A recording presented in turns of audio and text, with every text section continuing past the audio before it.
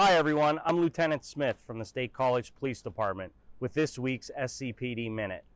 Within the Patrol Division at State College Police, there is a special unit of patrol officers assigned as the Traffic and Warrant Unit. Officers in this unit are primarily assigned duties related to traffic safety and enforcement. Officers work closely with other departments and partners to improve traffic safety by analyzing crash data, collecting speed data, gathering citizen and resident information about traffic problems, and then directing our enforcement to priority areas. Officers in the traffic unit use unmarked cars, motorcycles, and even bicycles in their enforcement efforts.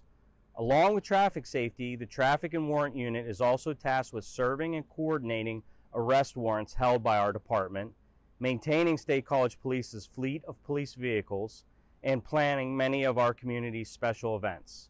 Remember, we're here for you, the community, and one call away.